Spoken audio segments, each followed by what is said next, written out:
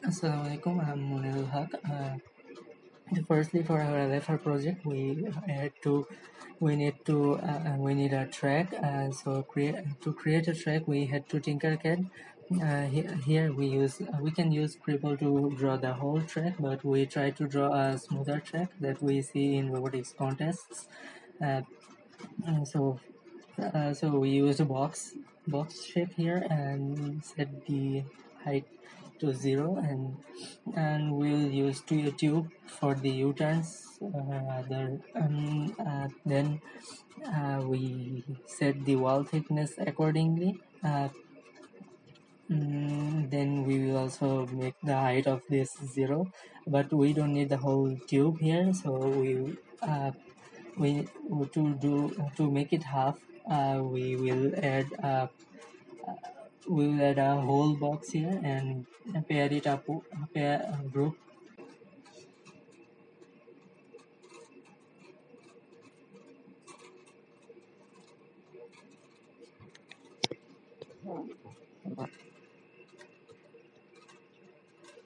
Then we can group the half circle with the line, and then we can select the color, and thus we can make the whole track from here. Then we export the track from here, and we export the .obj file from here. Then we can import it in the Webots from file and import 3D model, and then we need to scale it for the float here. Assalamualaikum, I'm Intesur Ahmed. We have used the same robot that we used in our obstacle detection project using necessary sensors, hinge joint, and rotational motor. Additionally, we have used 8 IR sensors that we placed in such a way facing toward the ground so that the sensors can work accordingly following the line. We have placed it downward so that the robot can detect if it is on the track or not. We have used 8 sensors here so that our robot can move precisely. This is Mehedi. I'll try to explain our robot controller code.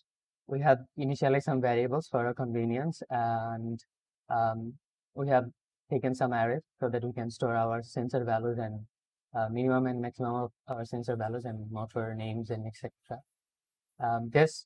These methods are going to be discussed a bit later.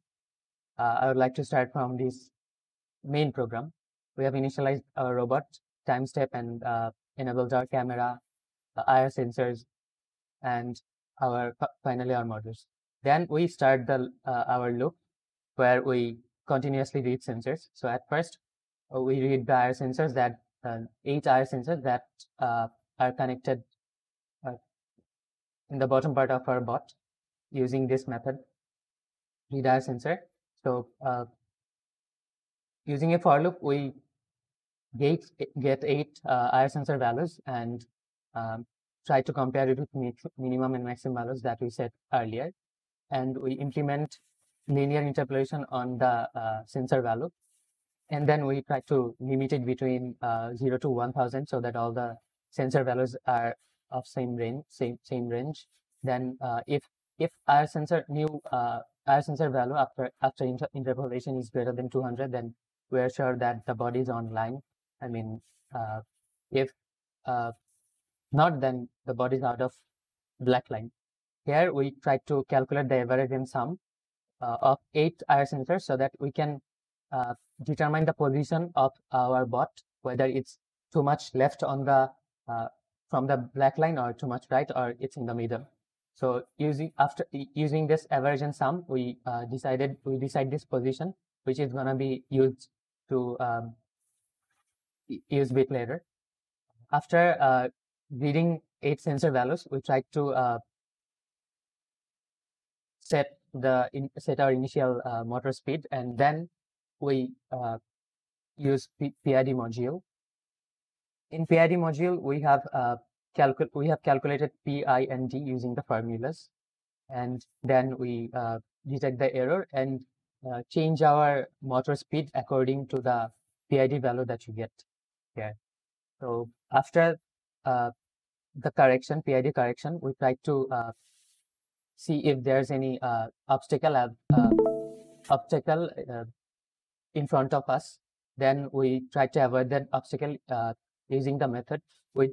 Using this method, we didn't implement PID for this simple method, just to avoid this obstacle. Other than that, to follow the line, we follow the PID code. And finally, if the motor is not on, the bot is not online, then we try to correct our motor speed here. And this part, we set our four motors, two motor speed, so that it can move accordingly. Now I'll run the simulation. The bot is taking hard turns here, and we'll try to avoid this obstacle. And eventually we'll get back on the track. Here in this part, the bot is trying to take smoother turns. Yes, and here in these areas, if we could have calibrated PID even more better, then we could have taken even more smoother turns on those 90-degree angles.